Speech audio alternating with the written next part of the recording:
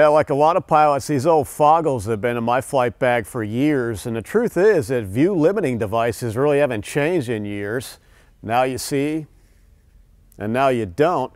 But how about this? How about taking these things virtual, where the instructor through a tablet app can change what the student can see or doesn't see through the device to better simulate a trip in and out of the CLAG. That's exactly what ICARUS has done with the Smart VLD. It was developed by Nick Sinopoli. He's a military helicopter pilot who lost a good friend in an IMC wreck, and we strapped one on and took one flying. Let's take a look. So I'm Nick Sinopoli. I'm wearing the ICARUS device, which is a smart view limiting device for the next generation of instrument flight training.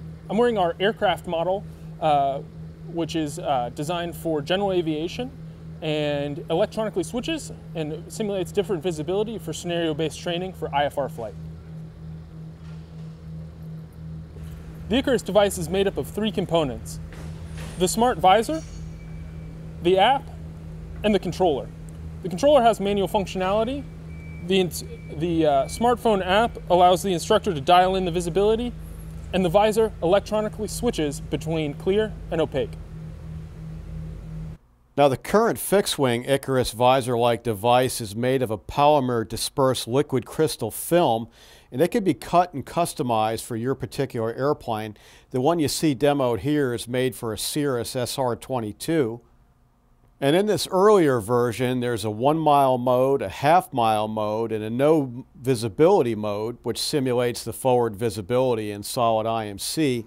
Now, unlike a traditional VLD, where it's either 0 visibility or clear in a million, the electronics that feed the ICARUS allow the instructor to change the transition from gradually deteriorating visibility, which is clear to opaque, to sudden IMC, and also the gradual improvement of the visibility. As for hardware, the ICARUS uses a action cam attachment device that allows for pretty good range of adjustment. You do need to wear a ball cap or a sun visor because you'll need to clip it to the brim. So this device is tailored for the general aviation fixed wing market, but we also sell a helicopter visor that is specifically designed for that market. We're taking initial orders.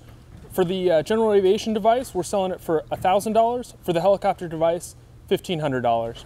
Please go to ICARUSdevices.com to learn more. Now, you can read a full report on the ICARUS Smart VLD in the May 2021 issue of Aviation Consumer magazine. For Aviation Consumer, I'm Larry Anglisano. Thanks for watching.